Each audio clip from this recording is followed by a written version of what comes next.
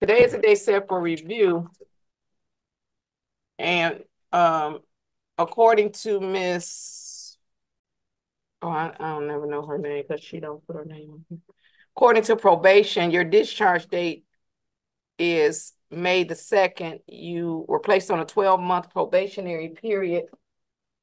And I placed you on probation on, May 2nd of this year, 24. So this is your first review. This is the halfway point. However, you're not quite finished. So this says that you did pay the restitution in full. It says the restitution of $30,000 was paid in full. You completed the theft awareness class.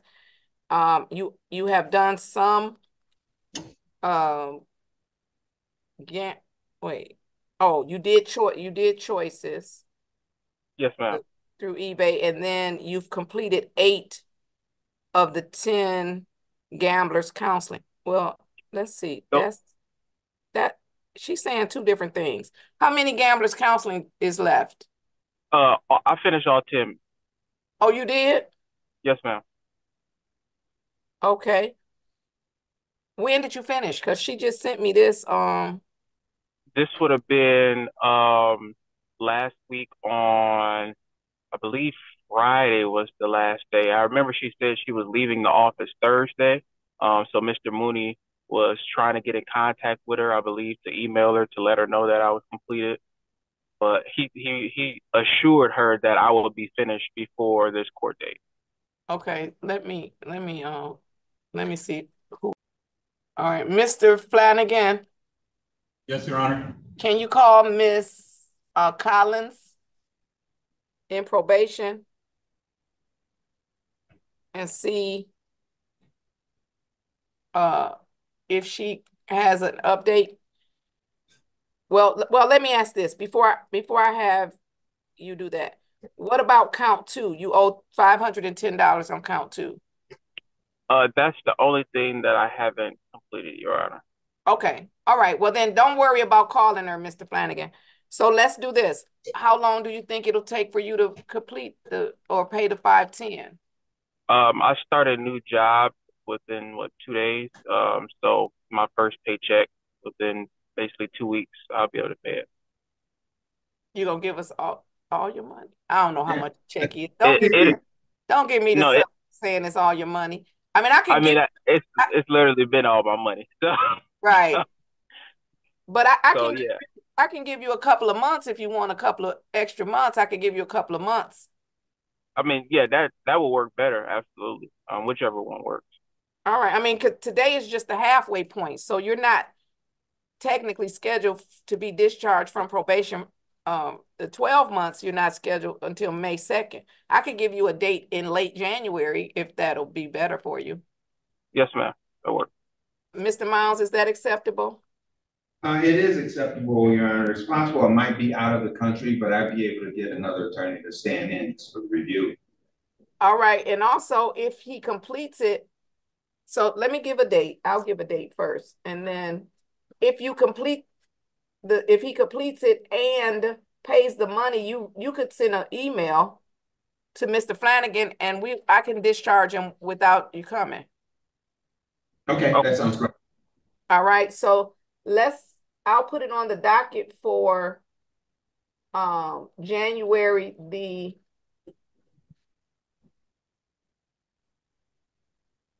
let's put it on the docket for February 3rd, that first Monday in February. I'll put it on the docket for February 3rd. And then that way we could confirm with Miss Collins that you've completed those classes or the counseling, and then you can pay the $510. If you've done so, counsel, you can just submit an email and I can confirm it with the probation, and then I can discharge them without appearance. So we'll put it on the docket for a discharge. Okay. All right. Thank you, Ryan. All right, you're welcome. So February 3rd, Mr. Flanagan, let's put it on the docket for, well, no, not 9:45, because that will denote money. That'll denote money only. Just put it on for the regular time, 10 o'clock, and then we'll see where we are. Excuse me, Brian. Miss Bryant. So up until this point, I'm still expected to check in regularly and do the normal probation process until January. What do you mean by that? Tell me what do you do? What's the normal probation process? Well, because originally they were telling me that once I came into this review, I could have the potential to be discharged from the probation since I had did all the classes and everything like that. So here, Right now, I'm gonna this is, interrupt you, Mr. Lee. You're on a non-reporting probation anyway. So if they've but had you reporting yeah, monthly, you didn't have to do that. I said that originally, but they told me that the judge don't make the rules here. That was the quote that they. Who told you that? Oh, hold on. Mr. Flanagan, call Mr. Farmer right now. Call him right now. Ooh, Yes. it's gonna be a great day. Call him right now. I need you to tell us who told you that. Call them right now. Matter of fact, you can call Mr. Wade too. Call them right now What? because I'm about to. Yes, yes.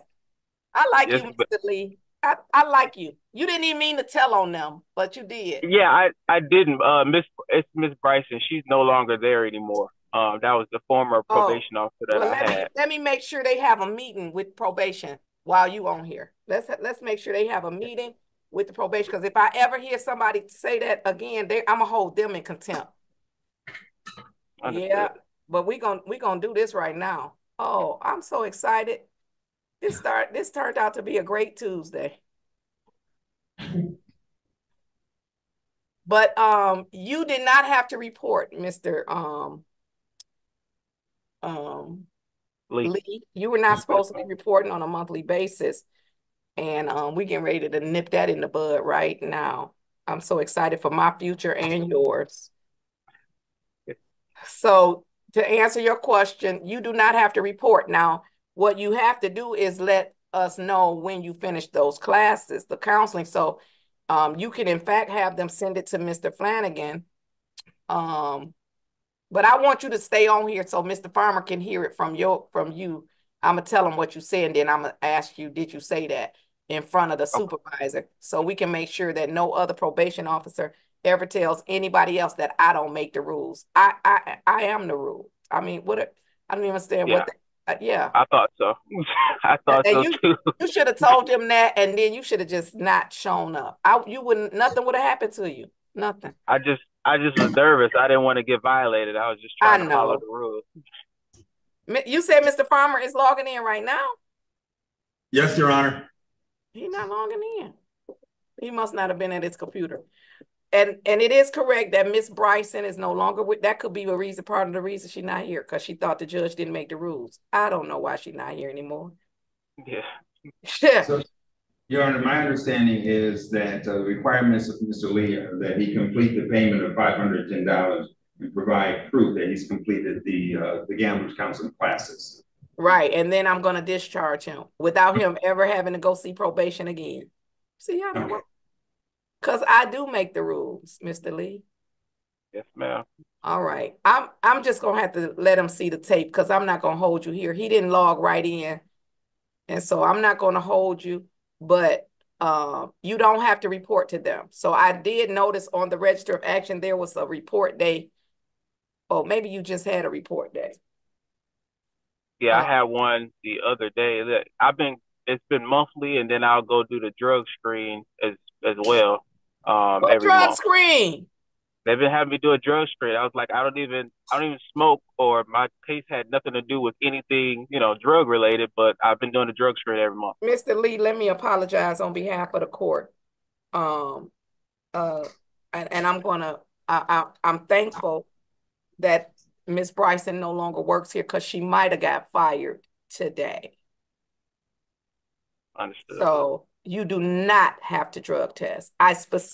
My order specifically says no urinalysis was ordered. And so what I'm going to do is refund you any money that you have paid for your drug screens. So where were you testing?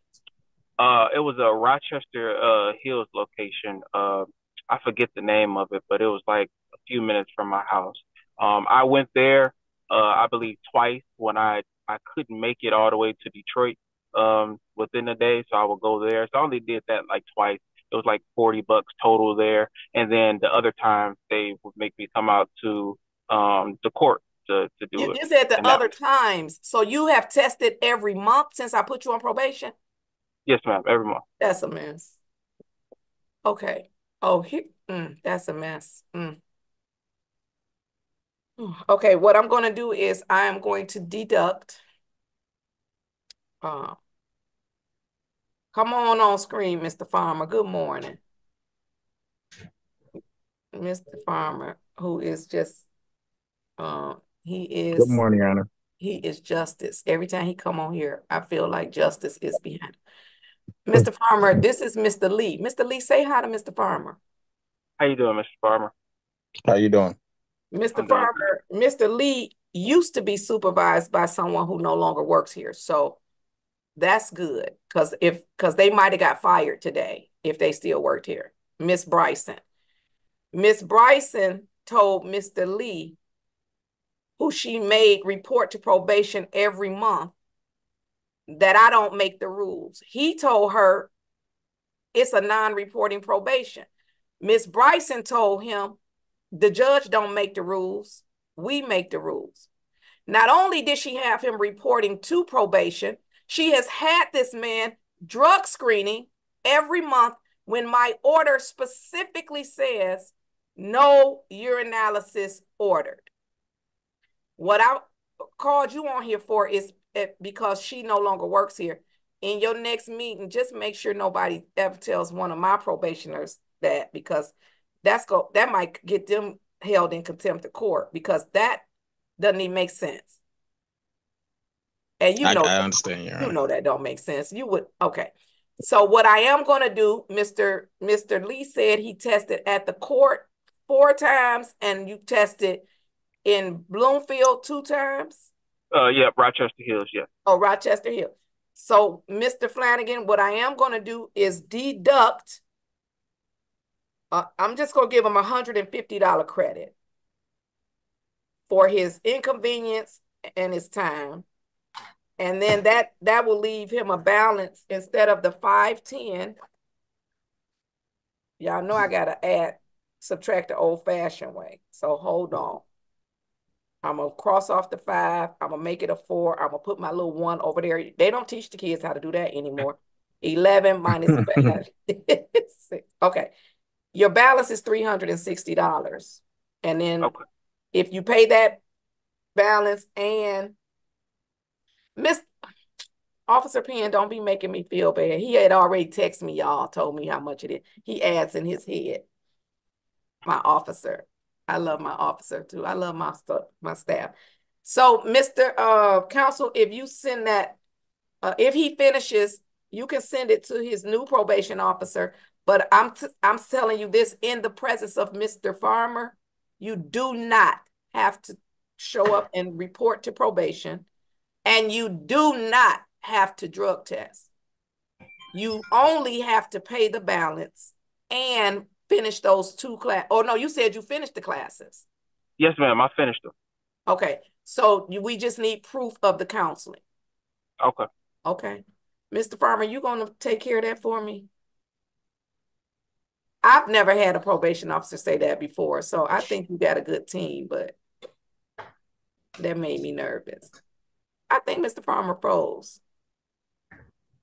He did. All right. Well, he used to be a probation officer. Now he's the supervisor.